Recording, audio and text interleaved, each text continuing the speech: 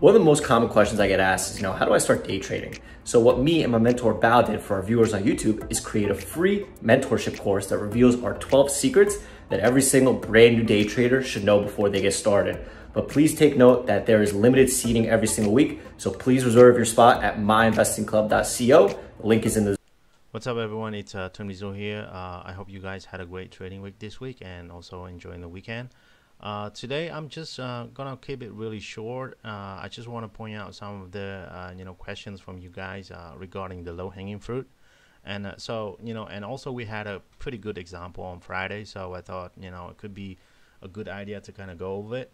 And today's topic is going to be how to properly profit from the low-hanging fruit setup. Okay, and I'm just going to bring out the chart here. I mean, BBIG, right? Big. This is really like, I mean, I put out a watch list on Friday on this one, and this is just one of the low-hanging fruit that's it worked really great, and I think it's been a while since we have such a good one like this one. So that's why I want to kind of point out some key points, and also the ideas really behind that low-hanging fruit. And as you can see, as my watch list here, BBIG, right, I put ideally we get a pop towards 5.5 and 6. So if you look at this excuse me. So this is the first day it ran, typical day one hot chick kind of stock. Pre-market tanked, pre-market trap, all the shorts here, and then squeezed all the way back, broke the pre-market high. It kind of shook out all the shorts that are anticipating this down move, and they got squeezed up here. The longs anticipating the breakout. They got the breakout here, and then they just dump it right after that. So after day one, stock is pretty much broke this support. So to me, the second day on this is the true low-hanging fruit. Okay, guys, so this is how you determine if this one is the true low-hanging fruit or not. Okay, and now back to the watch list. Why did I come up with that 5.5 and 6? For me, my personal style is I always want to kind of aim for those whole and half dollar mark, because in my experience they work really well. So that's why I wanted to kind of stick to them, and also I keep with pivots. Okay, and as you can see here, this is the support, this is the resistance. You can see 5.3. So give or take, I want to give it 5.5, right? Let's say another one here. You can see this is the the resistance from that. So for me, that's 5 area of interest.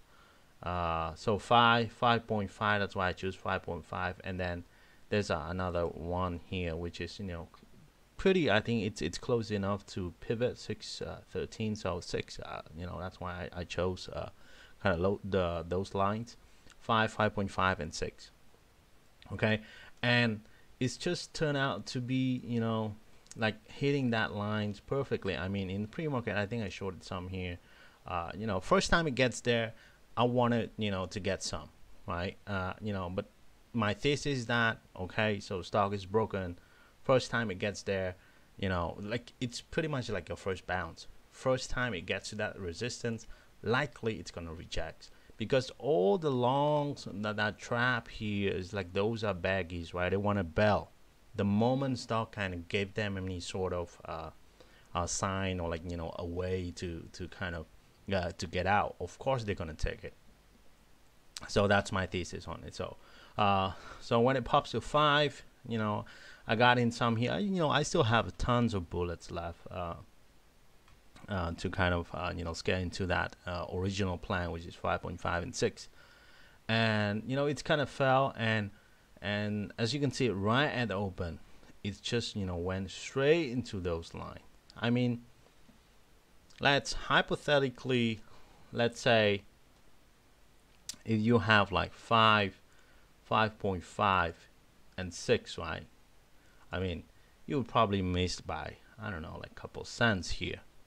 But the way I scale, or the way most of us scales in at MIC, is we wanted to kind of get in a little bit before that whole and half dollar mark. So 5, let's say 5, I want to get in 490, 491, 492, 493, or whatever, 97, 96. It's really up to you, right? I mean, it's close enough. You don't have to be exact like by 1 cent, okay?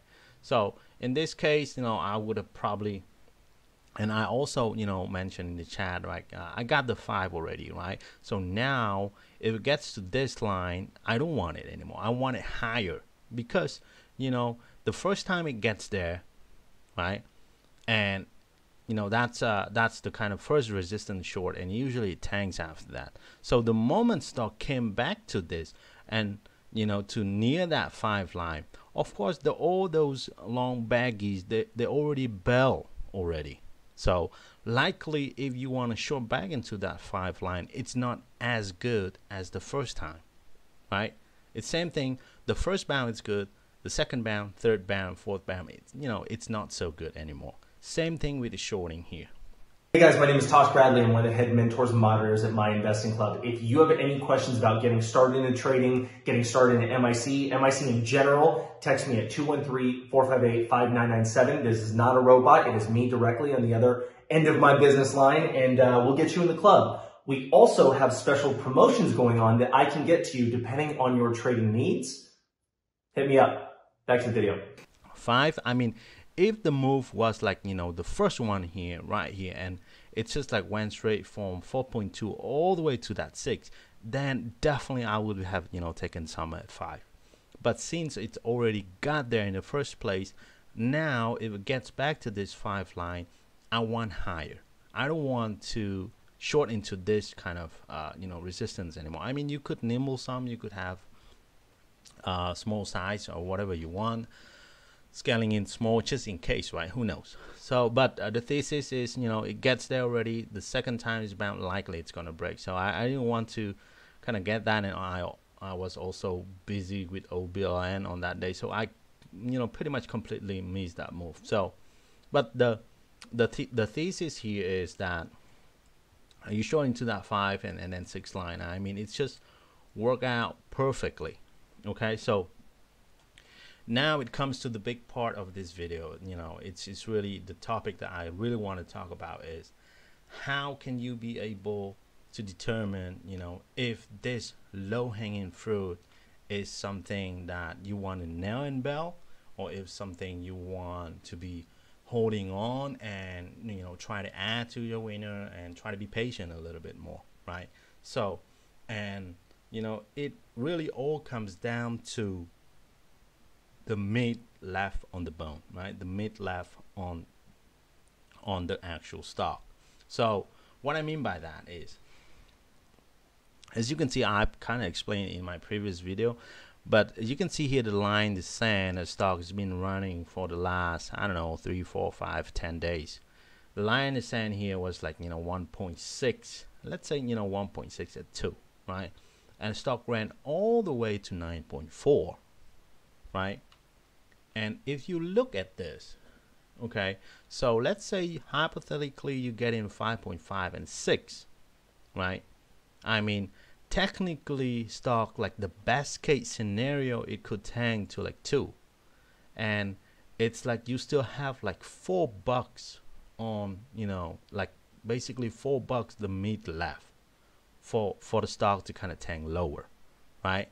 And on something like the true low-hanging fruit like this, I don't mind to hold a small piece, or like I don't mind to be adding to my winner and try to be patient more a little bit, because I know that stock has enough meat for it to kind of tank lower, right? Instead of Let me put another example here. Gene, for example, right? Gene here, like the first day it moved, you know, pretty much the same thing, right? And here you can see the second day. This is the second day, right? It barely, you know, moved back to that. You know, I also had my plan layout as well. Gene, I would love to see 6, 6.3, and 6.5. You know, I was aiming for this kind of this line, 6.6, 6.3, and 6.5. The reason why is that, you know, as you can see, the back, the line in the sand here is between 4 to 5. So that's basically the levels that stock has been grinding for the last, I don't know, 10 days or maybe even a month, right? So best case scenario that you could get is stock tank to this high, which is, you know, this is like the resistance, and now it's acting as a support. So see this line? So technically, you know, if you were about to short somewhere like 5.5, technically you have only like 50 cents. So on something like this, right, if stock pops to this level, 6 or whatever, 6.3, 6.5 that I initially wanted to kind of short into, you know, that would be more like nail and bell for me. So I want one good pop at open and then cover on the wash. Okay, guys, so have you know, a wonderful weekend. I see you guys on Monday. Take care. Thank you so much for watching our video. If you want to see more of our videos, please subscribe to our YouTube channel by clicking the button here. We do our best to post a new video every single day. If you have any questions about MIC or any general trading questions, please text Tosh using the number here. Also, stay up to date by watching some of our most recent videos right over here.